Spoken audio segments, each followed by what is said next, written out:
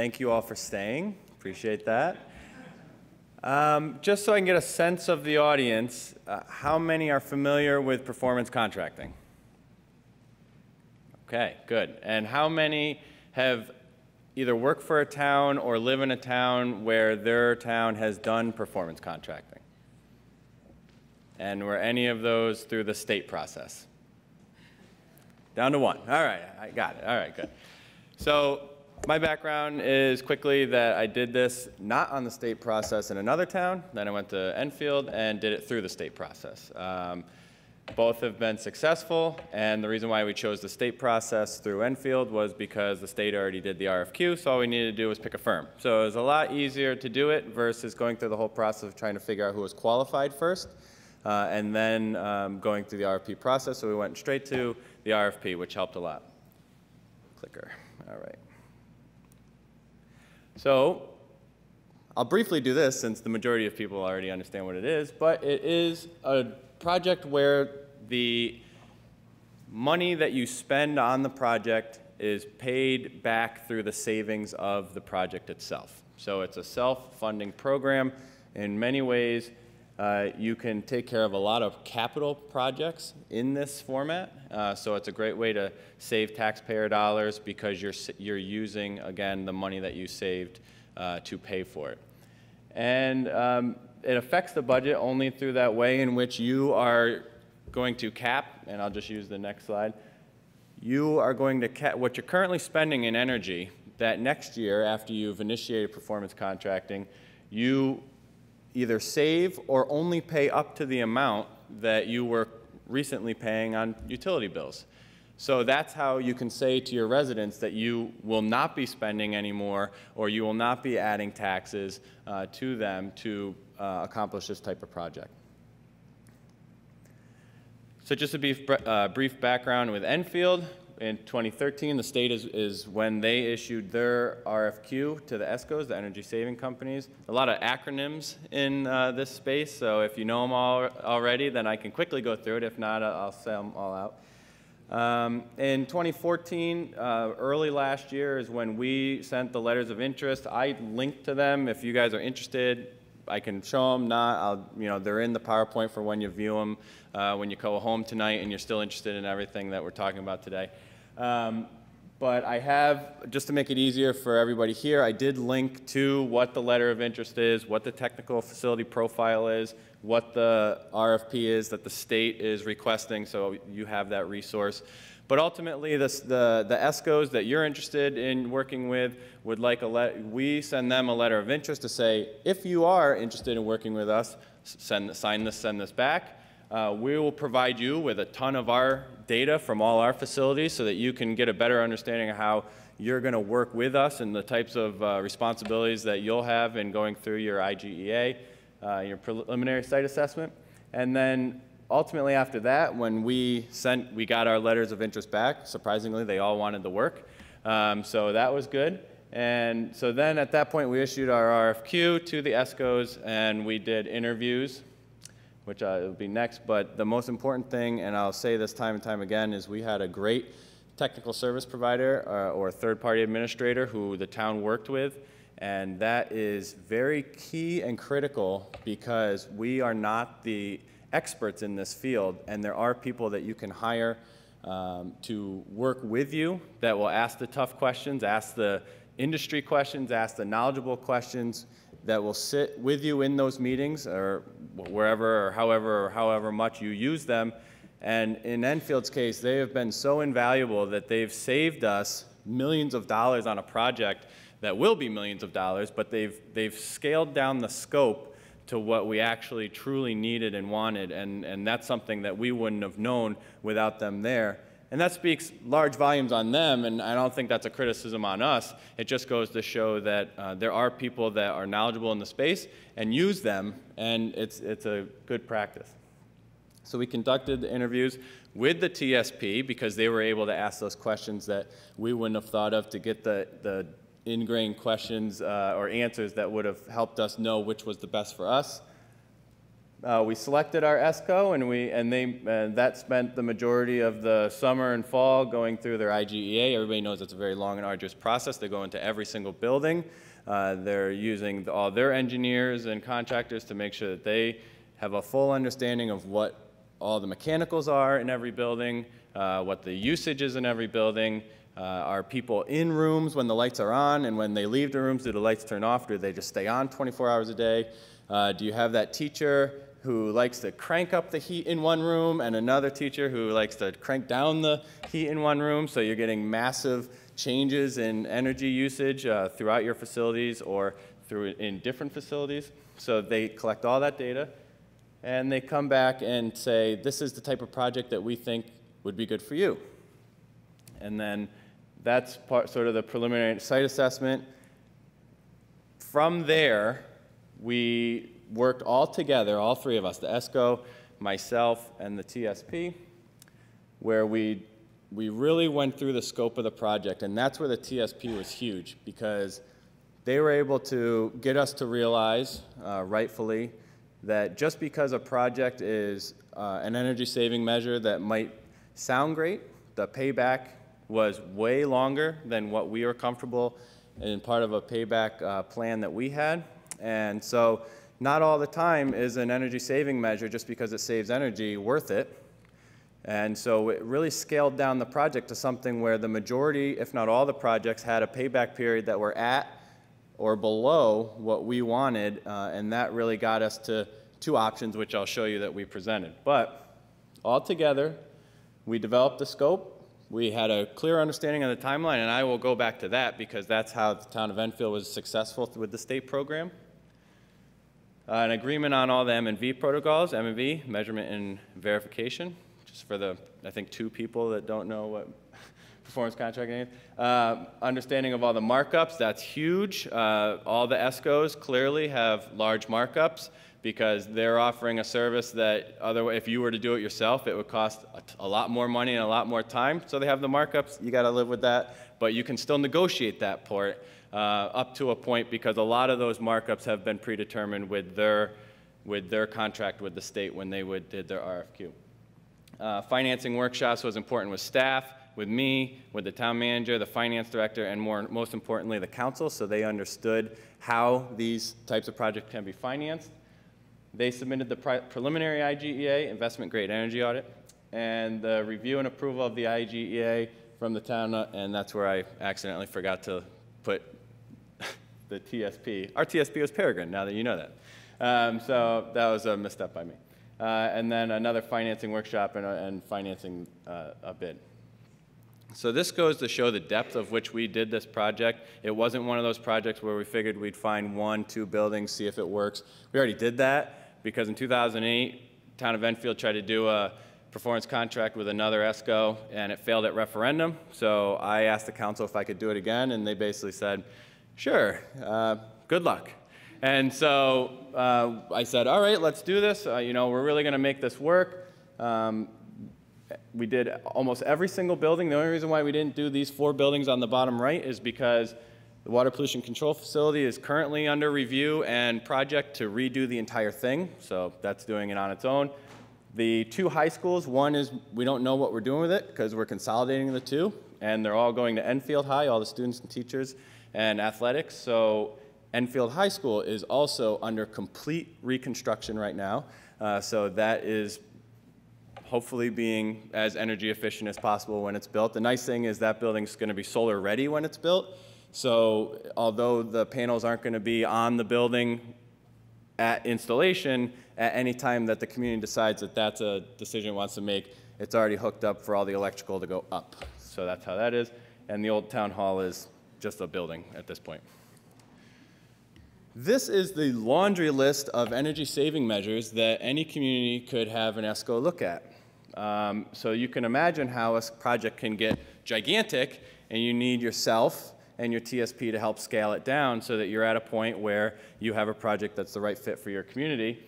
Ultimately, you get some of the things, the lighting and lighting controls, that's ultimately what's going to pay for the majority of the other ESMs, because that's the quick, easy, and the money driver. But it's the lighting and lighting controls that are going to play for a lot of the boilers and some of the other major, more mechanical, heavy capital projects. But every single one of these are ones that our ESCO looked at. So you can see how they really go through everything and look at everything to find the best options for that community. So this is a slide that I actually presented to our council because I wanted them to truly have an understanding of what they were getting into and the questions that they should be thinking about from an objective point of view to make sure that is this right for the town and is the project that you're selecting right for the town. What projects lend themselves to performance contracting? And the question I'm asking there is, should you do the lighting to pay for boilers, things that are on your capital improvement plan, or should you also take care of that walk-in freezer cooler control, which doesn't cost much, but its payback period because of its energy conservation is 60, 70, 80 years. So it's a small little thing, but the payback period's huge. So it doesn't really have an effect on the overall budget, but people might get caught up on the payback period. So you start to see how these ESMs and the cost and the payback period might play. So what projects within them lend themselves to it? What is the payback period you're comfortable with? Most are 15 to 20 years, so which one is right for your community? Does a simple payback of an ESM fit inside the desired payback period? So as like I was saying before, if there's a ESM that has a payback period of 30 to 40 years, but you're trying to strive for a payback period or a financing of 15 to 20 years, does it make sense to stay in there? Or is that something you can take care of on maybe a phase 2 or on your own? What was not included in the recommended project scope? What are we choosing to leave out? Are we making sure that we're doing the things that are going to be hard-hitting, quick, make sure we're saving a bunch of energy right out of the gate, and so that we could potentially use that for a future project, or we're just saying this is not the right time to do that sort of project? Can we include other capital projects in the total? So if you are realizing great gains in energy savings, can you throw in other capital projects that stay within the amount that you're going to save in that year? And I'll get to an example that we were going to do in Enfield, an option, that was a major capital improvement that would have cost taxpayers a good amount of money, but it would have stayed within the savings that we had. So are there capital projects that can stay within that? And then, well, I'm sort of answered that on the bottom one. So we got a nice little, matrix of what we're doing on the top. I don't expect you to read them, but those are all our buildings. On the bottom are the energy saving measures, the ESMs that we decided we were going to go with. And you can see how different ones affect different buildings, and so it just goes to show that some things are going to go throughout the community, and other things are sort of cherry-picked for the right building, that right ESM for that. So for example, our library was, I think, the only one that's getting a full redone HVAC system. And then that's going to be changed from oil heat to gas heat. So, but no other building had that. So, I mean, it just goes to show that you find the opportunities within your community. So, we developed 4 projects because we wanted to make sure our council had the opinion. We wanted to make sure the council made the decision. So we said, do you want, there's 2 projects that are straight energy saving projects. We do these and you're just going to get your biggest bang for your buck. Or would you like to add in a major capital project as well? So, and the reason why that was interesting is because we're also doing a major facilities assessment program, which then, that would be the one project on the referendum this fall that doesn't pay for itself. So did we want to take some of that money off of that referendum and put it into this one because this one ultimately pays for itself? And then so we had two different types of projects that the council could look at, but the one, and obviously they'll go with one. And I'm going to quickly go through these because I know you guys all love to know what's going on in Enfield, but I'll quickly go through just to get you to see how we approach this. Option 1 was, soup to nuts, the basics. This is what you would get in general for us, what we developed as our scope. I don't expect you to read the numbers, but there's a better slide at the end with the numbers. Ultimately, this was what we assumed was our base option. Option 2, though, because the cost at the time said that all the lighting should just stay T8, except for one building where it just so happened that the savings actually was better off if we went LED. So there was one building that was going to be LED and the rest were T8s. Option 2 was, all right, we'll just go LED with every building. I'll get to all this stuff in a minute. Option 3 says, so option 1 and option 2 were the energy saving programs. Option 3 and option 4 were the capital project, where we could take our worst building. It's one of our schools, and it's one of the, it pretty much has the original everything in it, and it was built in the 60s. And so you could pretty much put your finger through the wall where all the windows are, and if you touch the window might actually break and fall and, you know, hurt everybody. So, you know, you couldn't really move in the school. So we knew this was going to be one of the things that we put on our facilities plan, but hey, here's an option. We could take care of this as part of energy performance contracting.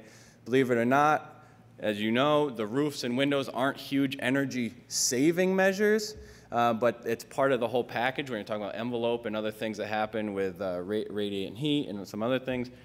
So we said, hey, why don't we change the way that the school's heated? So we're doing all new rooftop units, and since we're doing all new rooftop units, let's just replace the roof while we're at it, and let's fix those windows that are paper thin. So that actually changed the payback period. For the first 2 options was 15 years. This is now a 20-year payback, and we still were able to get in where we could save money at the end of the day. Well, this one actually was just over budget, but this one, so we said, all right, well, let's just back out the windows, option 4, and now we'll save. So in summary of those, you know, option 1, 2, 3, 4, costs, obviously it goes up significantly when you're talking about adding capital projects, but the rebates kicked up, the net cost went up a little bit, the savings jacked up, the O&M savings went up, and so overall, they still all worked out together. And I'll summarize those in a second. But what are different ways that you could finance? I mean, I wanted to make sure I touched everything for a second. You could lease finance, you could bond it. I'm sure that's all dependent on interest rates and which one makes most sense for your community. Right now, lease financing is a good one. You do whatever you want, obviously. But bond rates are low right now, so it's an option. The benefit of going through the state process and the ESCO we went with had some other financing benefits, like a pure rate buy down. So for, I think, the first 10 years, you get a 1% rate reduction on your interest on your financing. So that's a savings. 0% financing for $500,000, basically getting a free $500,000. I mean, ultimately, you got to pay that back, but there's no interest on it. And then they go out to bid, so you make sure you get the best. And then when looking at the payoff, this is something that I thought was interesting and necessary, was the project. So if you're talking about a 15-year project, when you're revising your ESMs to figure out which is the best project for your community, the first chunk of that is going to be the project payoff, but you still have to take into account the payoff of the financing. So in Enfield, for example, we have a 15-year payoff.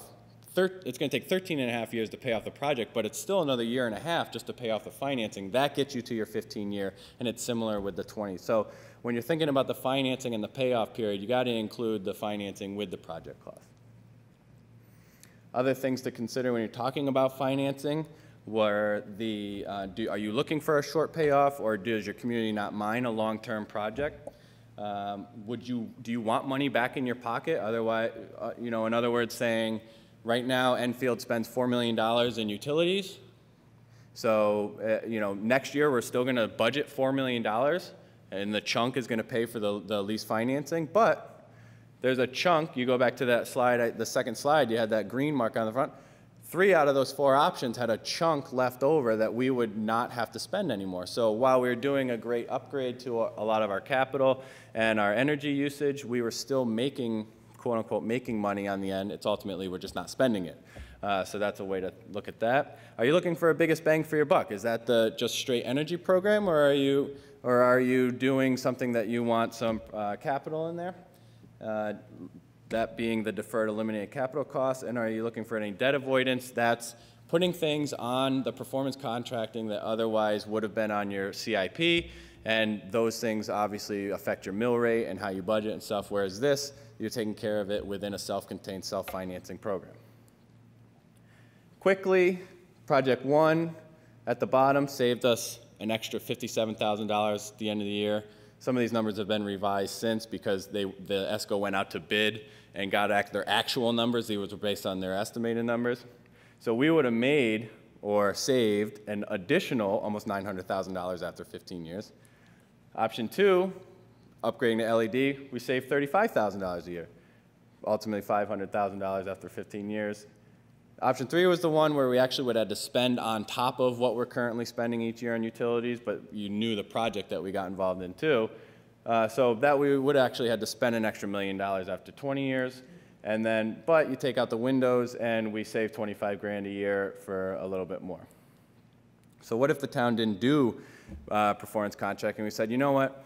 Let's just decide we're going to do this all in 1 year and we're going to make the taxpayers pay for it. Well, we're talking 3 to 5.5 mill rate increase just to do the projects that ultimately pay for themselves over a 15-year period. So that's the effect, the financial effect that something like this could have, with the assumption, obviously you wouldn't do it all in a year, but it makes the point that if you were to choose to do it yourself all in 1 year without the markups, without the ESCO help, you are substantially putting a greater burden on your community when you don't have to.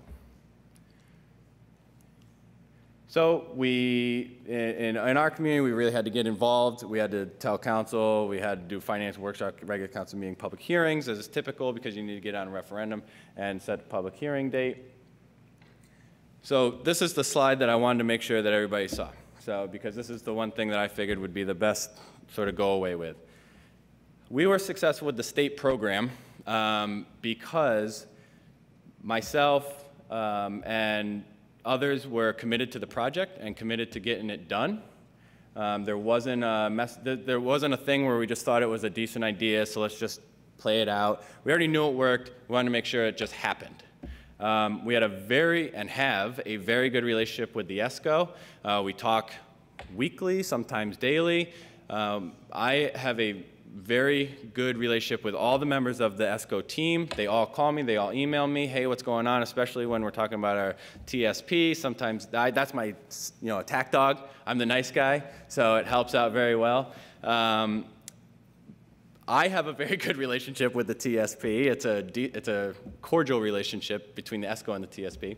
But that's very important that the TSP listens to you and make sure that they follow your direction.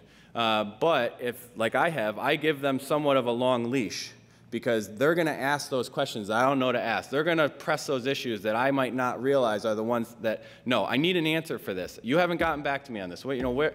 And so I've given that authority a little bit, but then everything gets checked back to me.